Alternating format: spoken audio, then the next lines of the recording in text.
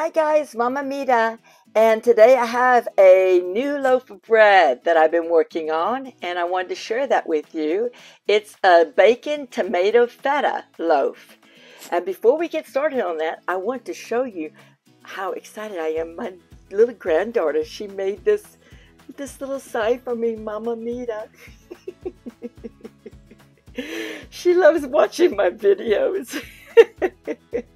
Poor child.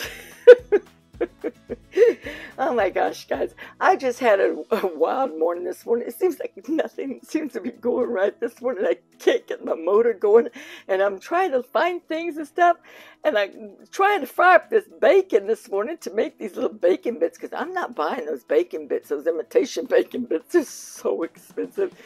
I couldn't find my spoon rest. I'm looking everywhere. Wasted 30 minutes looking for that spoon rest, and finally I'm like, this is it.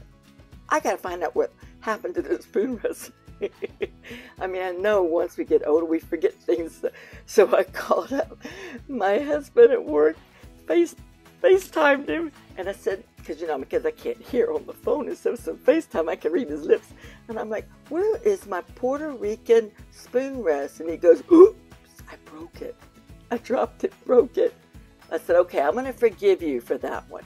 But when you go to visit Mom, you have to bring me 2 of them. One is a spare in case you drop it again. He's so hyper. Okay, guys. I got a little tip for you, too. When you're frying up like hamburger meat and stuff, this potato masher works really great for breaking up hamburger meat. This morning I used it for the bacon too, just to test it. Yeah, that's pretty good for the bacon too. Okay, let's get started on this. So the first thing you want to do on this recipe is you want to add a half a cup of water and then a cup of milk. So oh my goodness. Anyway, let me see if I can put this camera up here without making another disaster. All right. So we've added that, and then we're going to use 1/4 of a cup of tomato presto. And so what I did, instead of buying that little plastic package that you find that's kind of oily inside and it's got the longer pieces of tomato in it, I didn't do that, and it was expensive too. So I decided to get this. I found this stuff to be a little bit more reasonable price. And now it does have nuts in it. It has cashew. It doesn't have pine nuts, but it has cashews, and it also has some cheese in it. But it's also got olive oil. So I'm not going to be putting olive oil. I'm not going to be adding olive oil to this. I'm just going to rely on the oil that's in the bottom of that, because I think that, and plus, the bacon's got a little bit of oil also. So I'm going to add this. That's 1/4 of a cup of that stuff. You could actually use maybe a little bit less if you want to. But I like this stuff. I bought it yesterday. And so last night when I was having dinner, I got into it. I'm sorry, but we love our food. I'm from the deep south, and we like to eat. My husband likes to eat too, but he doesn't eat the same things I like. Anyway, okay, so we got that in. And then you're going to go with 1/3 of a cup. And you can maybe use a little less if you're not like really into feta. I like feta. And feta I think is great. So I'm going to add 1/3 of a cup of feta to that. Okay. And then a half of, I would say, well, not half, probably like 1/4 of a cup, maybe a little less, of baking bits. I might have to get that knife back out. Can't find my spoon rest to rest anything on, So now that I've got that drama. Okay, so then you add the bacon bits, and then after the bacon bits, then you're going to go with 4 cups of bread flour. And I like to use bread flour more than all-purpose. You can use all-purpose, but I find that the texture of the bread, I like the texture of the bread with bread flour. So you're going to add the 4 cups of flour, bread flour.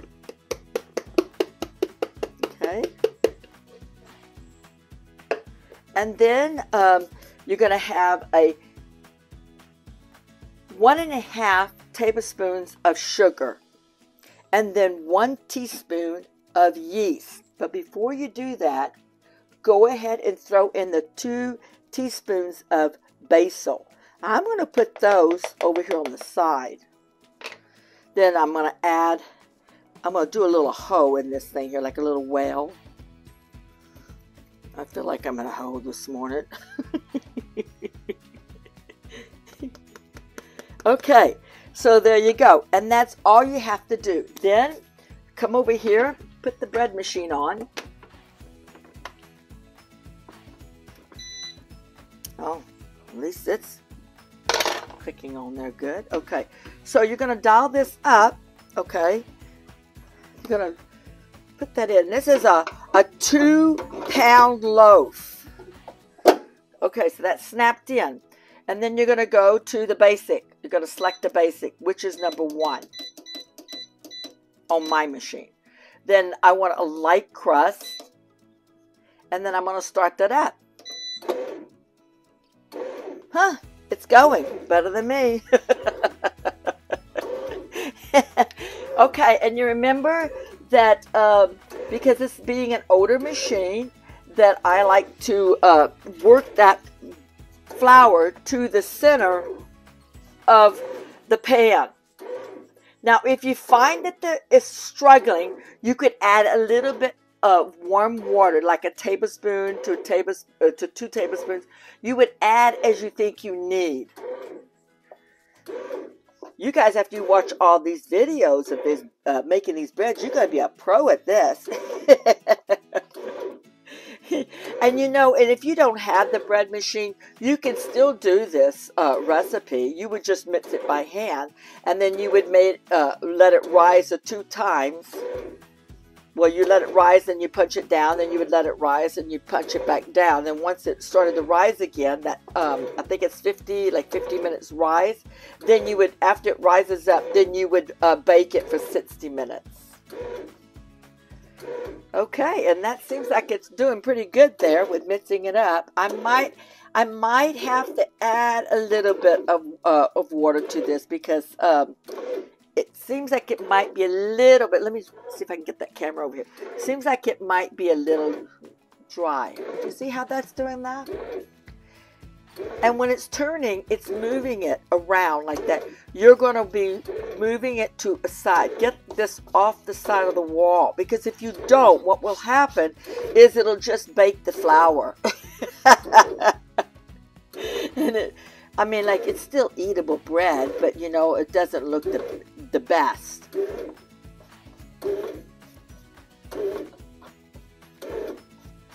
Okay. And see, and you've been watching these videos, or if you've been watching these videos enough, you're smart enough now, and you're skilled enough and experienced enough now to know that you watch this bread, and if it looks like it's a little bit dry when it's mixed up here, then you would add a little bit of water, warm water to it.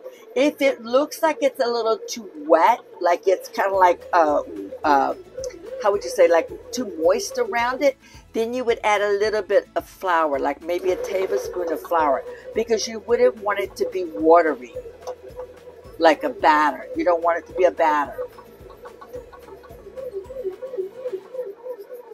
See how that goes? Yeah. And then so what I do is I work it to the center.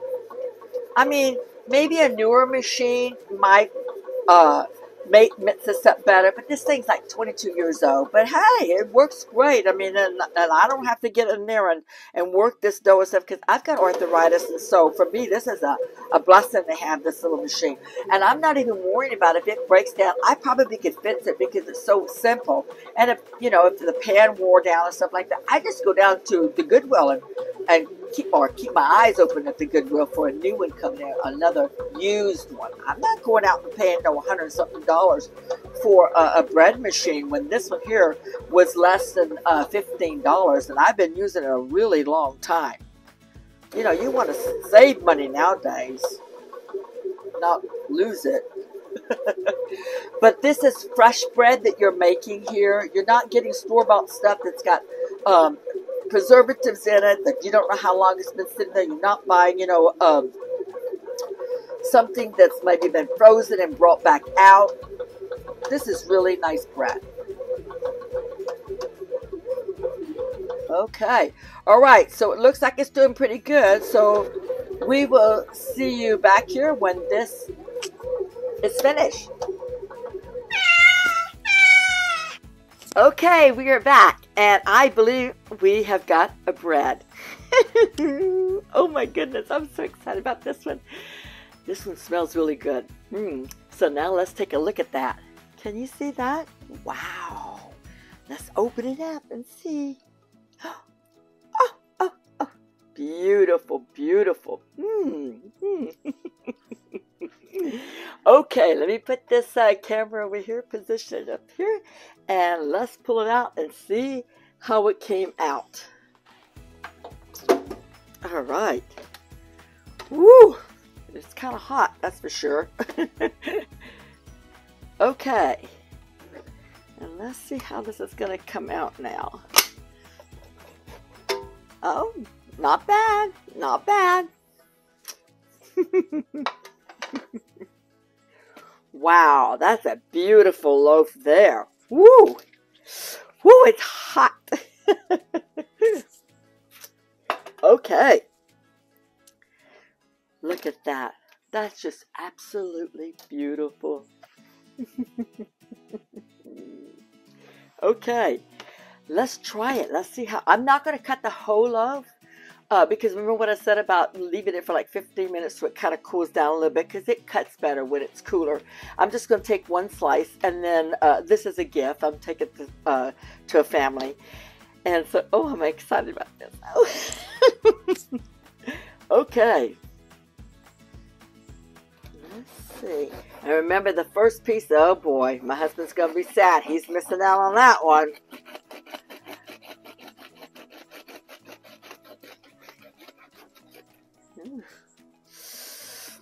Okay. If you put too much pressure, then it kind of caves in when it's hot like that.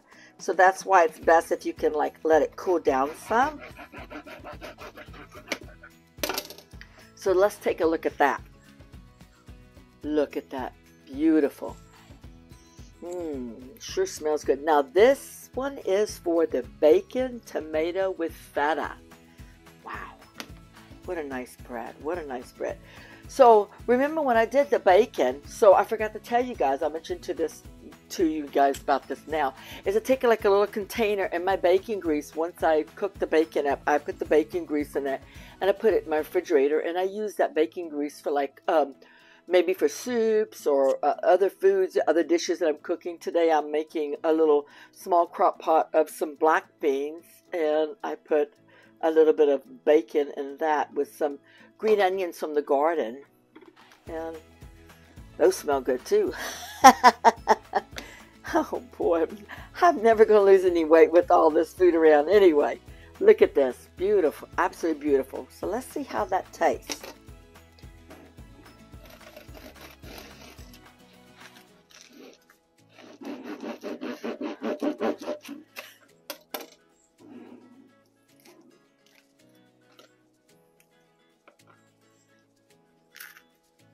Crunchy on the outside.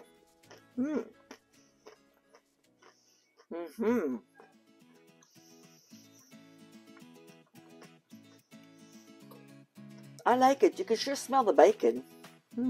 Yeah.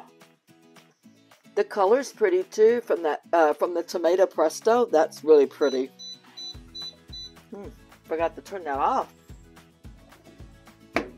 Remember also, if you wanted to do another loaf, you have to wait till your machine cools down some for it to do that. And you always want to make sure, you keep your machine, wiped off and clean like that.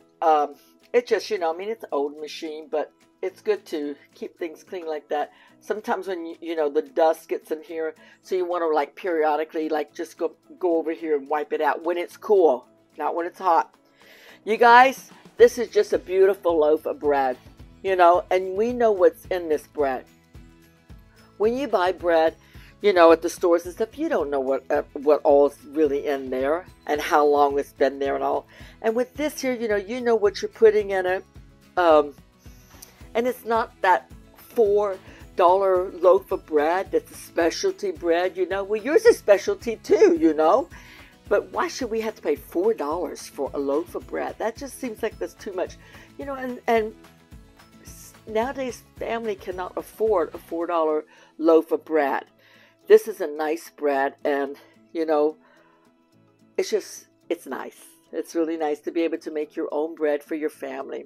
You guys, I want to tell you, thank you so much for watching my video today. And please remember, if you like my video, to give me a thumbs up. You know, I appreciate it. You guys have a good time now. Bye now.